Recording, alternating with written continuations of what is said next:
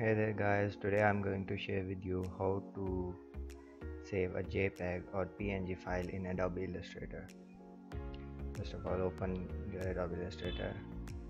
Let me open my file like I have any type of file, this one.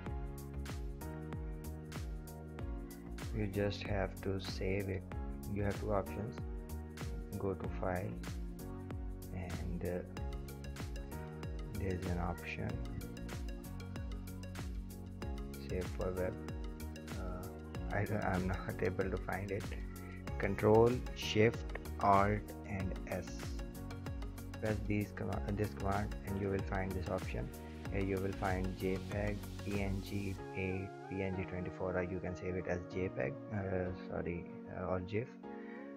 If your file size is small, you can increase the percentage, like I am going to save it into 500%.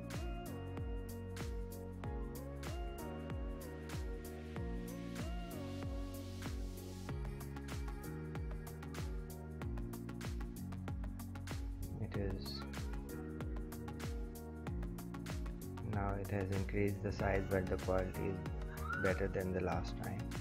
Let me save it. Pakistan independence. Saving. Let me see.